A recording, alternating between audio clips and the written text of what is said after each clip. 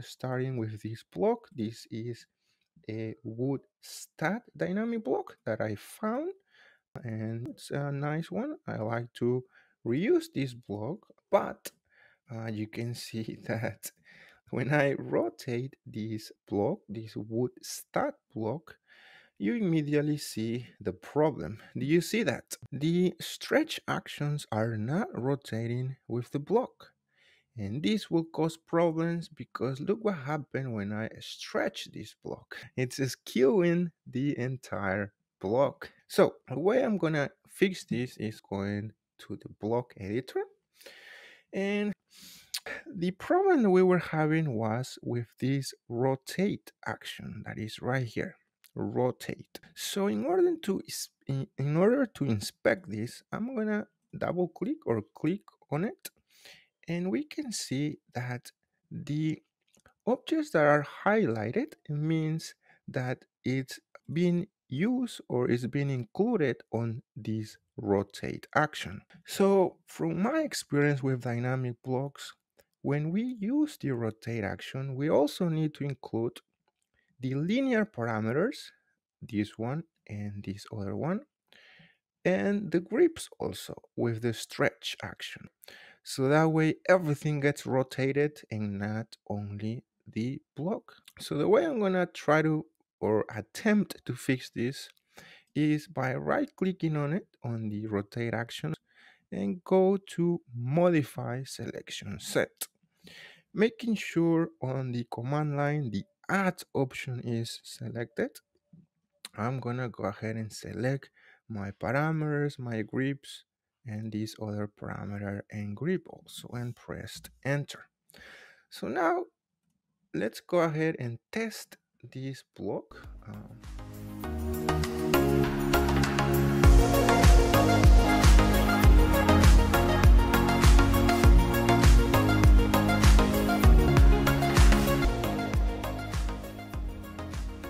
Let's go with the next dynamic block problem. And here we have a lighting block that we found. So it's a troffer light, but it's a lighting block that so far, if you take a look, you won't see any problem, right?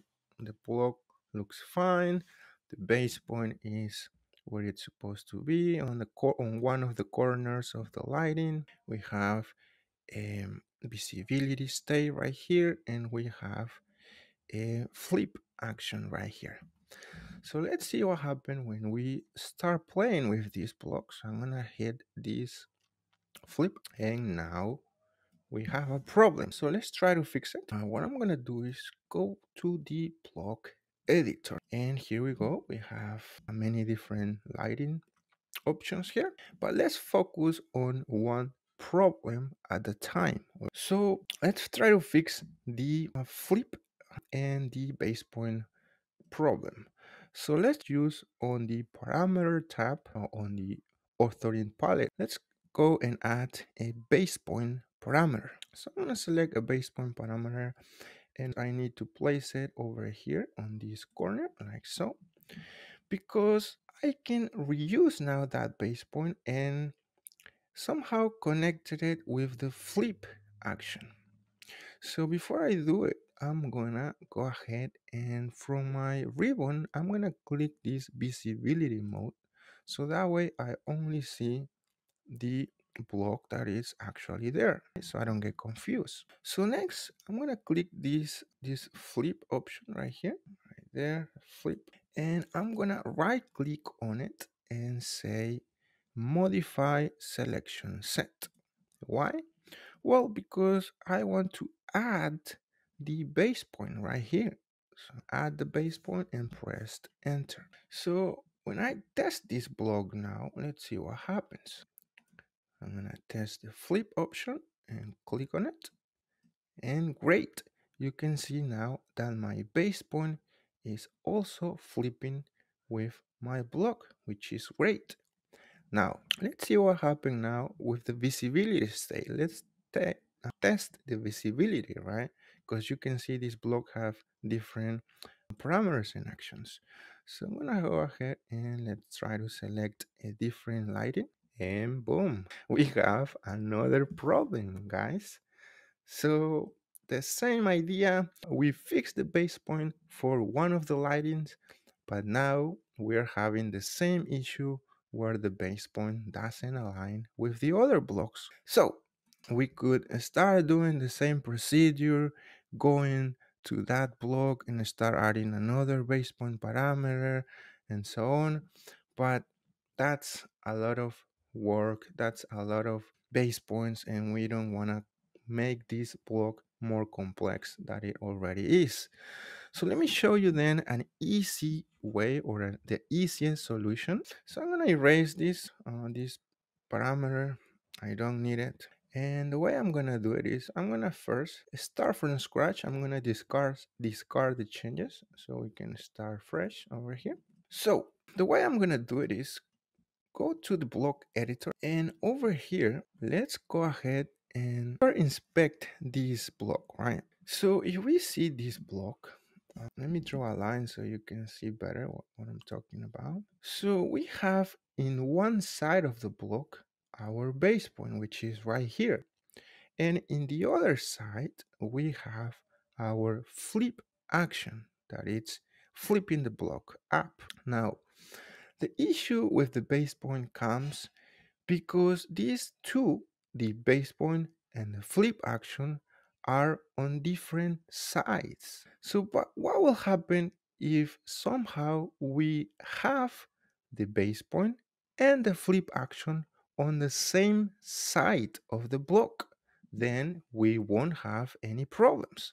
So let's see how we can do that. So first I'm gonna go and turn my visibility mode on so I can see and select everything. I'm gonna go ahead and select Control A to select all of my geometry, and I'm gonna move my geometry with the regular move command, and I'm gonna move it from this point to this other point, like so. So now our base point will match this flip action. So let's test it. That's our base point. And when we flip the block, that's our base point. That's awesome, right? Now, let's go ahead and test our visibility action for the other lighting options. We can see that we still have the problem with the base point. However, in this case, we can quickly fix that by moving our lighting, our other options lighting, to that specific corner. This way, we can go ahead and change the flip. We can go ahead and change the other options lighting, and you can see that our block base point will be always there. Awesome. The second problem of this block, it's obvious that we have two different flip actions for this block, and that's not right. Now, how do we know which one is the right one? If you're not sure, what we can do is go ahead and close this block and save the changes, and we can check from our property palette right here. It says flip state 1. That's the flip option. So that's the flip option, flip, not flip. Um, so now we know the flip state 1 is the correct one. So then knowing that, we can go ahead and erase the other one. So that's flip 1, that's the good one. And this is the flip 2, that's the bad one. So I'm simply gonna erase it. And now we have flip 1 right there. And we don't need this other one, the flip state 2. So I'm gonna select it and erase it with the delete key. So now we're good. We fixed the second problem of this block. So now let's see if we have another problem, but in order to better understand this lighting block, I'm gonna bring this block into a reflective ceiling environment, okay? So we can better understand and see if this lighting have a different problem.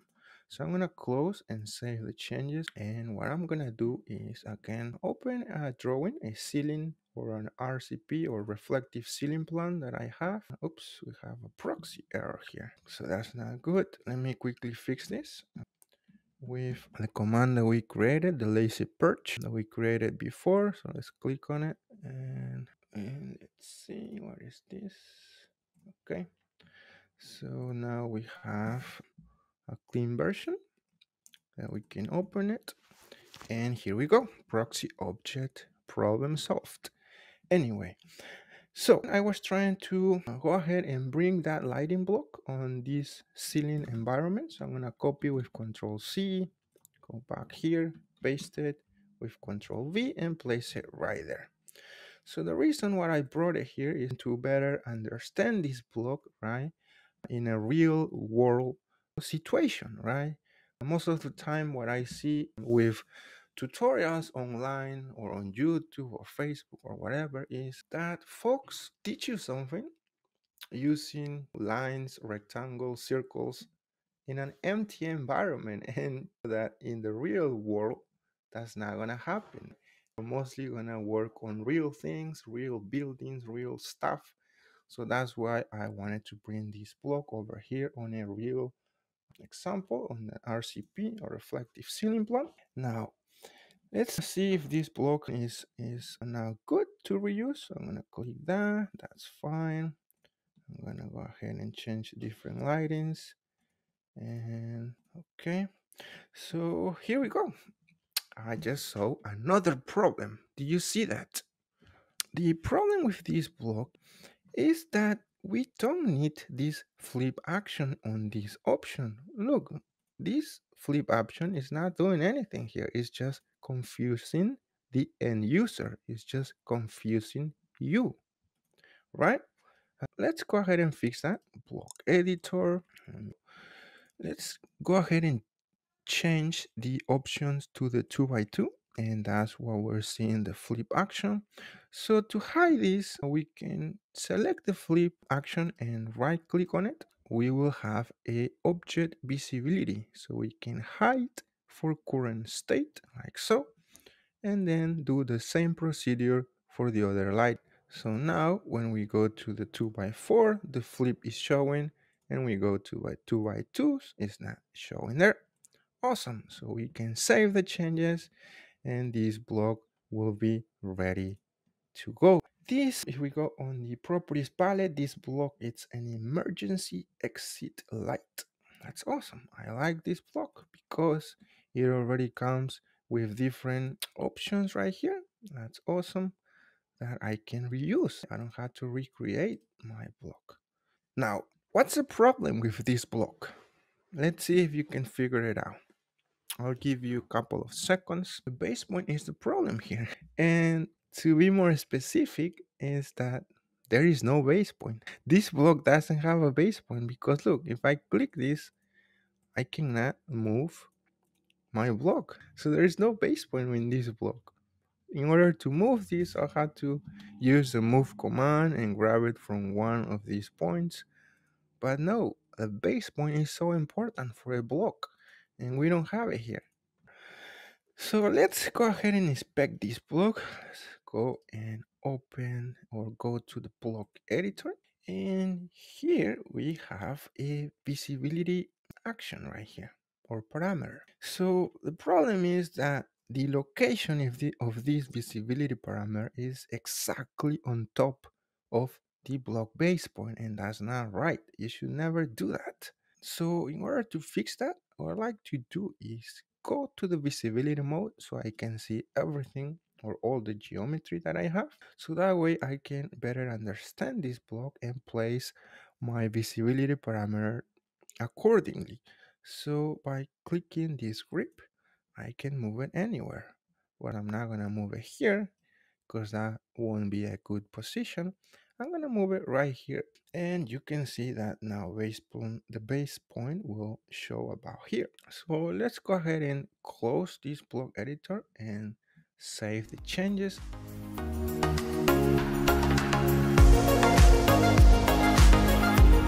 If you are aiming to save time, here are 10 essential tips and tricks to try out.